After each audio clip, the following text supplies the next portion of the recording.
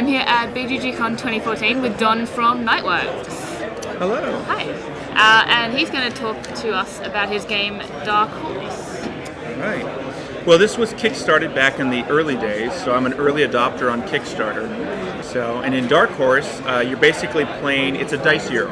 So you have this concept very similar to Kingsburg or Alien Frontiers, where you have these dice. So if you roll something like a 6 and a 4, you can take the 10 or you can take the 6 and the 4, and you're just basically taking turns, taking actions.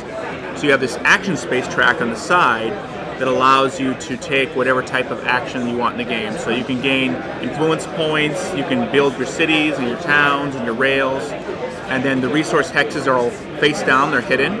So you have a little bit of an exploration type of aspect to the game.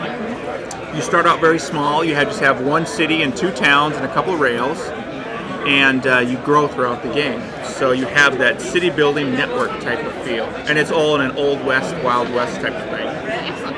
How many players is the game for?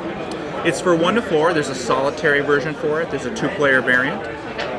So that's something that players can kind of expand on. The expansion offers a 5-player, a yellow set. So there is a way to get to 5 players. And about how long does it take to play? It's about 30 to 90 minutes depending on players. So if you have a 2-player game, it's only about 30 minutes. Of course, you have to know the game. You have to have a learning game rolled in there, but that's about it.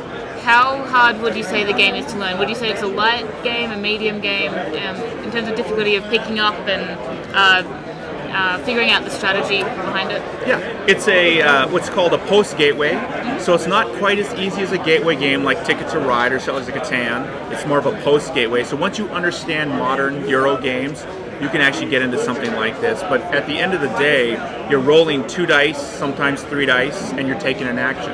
So it's very easy to get into. Excellent. Thanks very much. Well, thank you.